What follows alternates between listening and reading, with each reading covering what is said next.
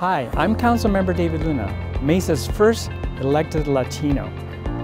Join me as we celebrate Hispanic Heritage Month and watch many of the stories that we're going to be showing you to celebrate the wonderful people that we have here in the city of Mesa.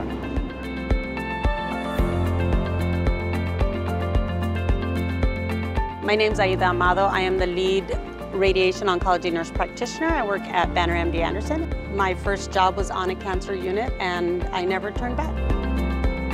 When I went to nursing school, so I went to nursing school down at the U of A, I graduated in '95. Our class had 48 students. I was the only full Hispanic in that class.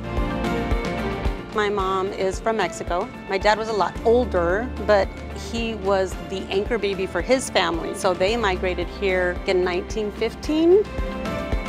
We grew up in this small rural Arizona town where it was heavily Hispanic. So everything we did was cultural. We had the culture in our schools. We had, our big fiestas back then. And I was a folklorico dancer for like 10 years and actually kind of semi-pro. Overall, I feel like we have this big togetherness. There's a common bond of, love and family. I do carry a sense of pride for everything I do, but I feel that that was ingrained even since I was growing up. Who I am, what I am, you just carry it with you. It just is part of who we are, this culture, even though we are American and we don't ever forget that.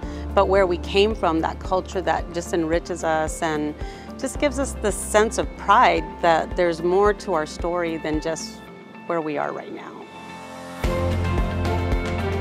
I hope that you've enjoyed this great story of one of Mesa's finest Latinos. Have a wonderful Hispanic Heritage Month.